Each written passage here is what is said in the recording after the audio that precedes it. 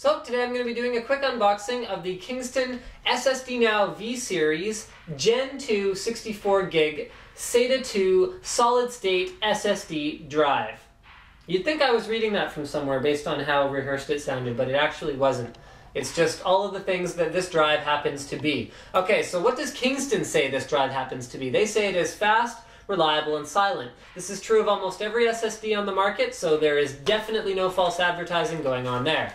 Next on the back, they say it is 2.5 inches, which I'm not going to pull out a ruler. I can tell you right now that's a 2.5 inch drive.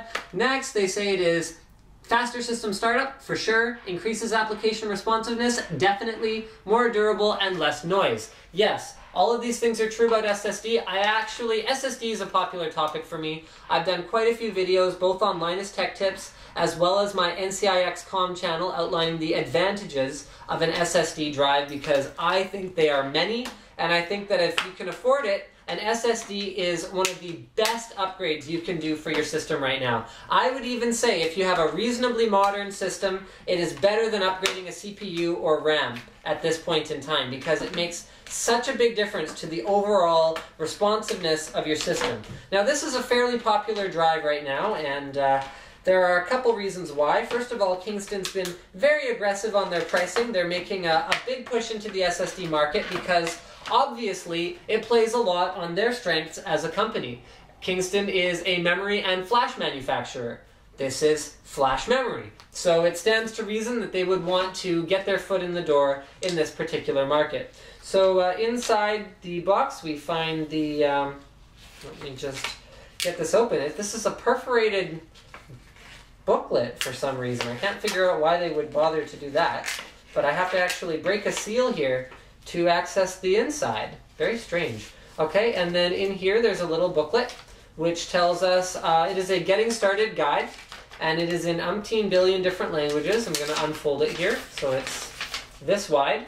Alright, let's have a look at the English one.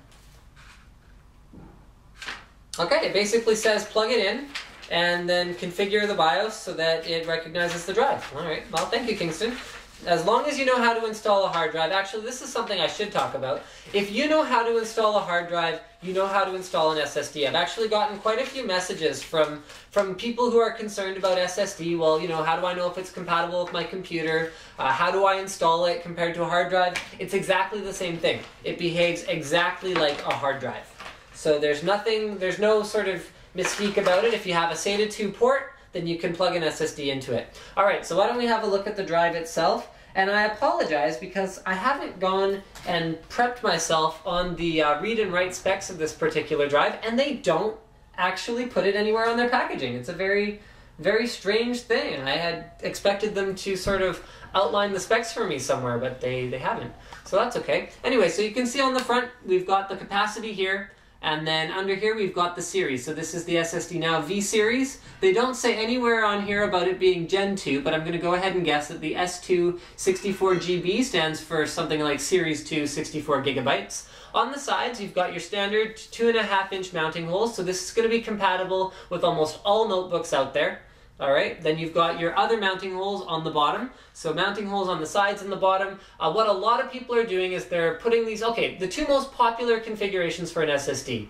Number one, putting it in a laptop because it can breathe new life into an old laptop. You will not know what hit you when you install an SSD into your notebook. The next most popular configuration, because capacities are so small, a typical SSD is between 30 to 120 gigs. So what people are doing is they're actually installing an SSD in their computer as a C drive, putting their OS and key applications on it, maybe a couple games, and then they're using a hard drive for the rest of their mass storage. This is actually what I do. I use a couple SSDs in RAID 0 in my system, and then I don't actually keep any mass storage on my computer. I have all of it stored over gigabit Ethernet to a Windows home server. Anyway, enough about me. On the back of the drive, we've got SATA power as well as SATA 2 data, and that pretty much covers my unboxing of the Kingston SSD Now V2 solid state drive.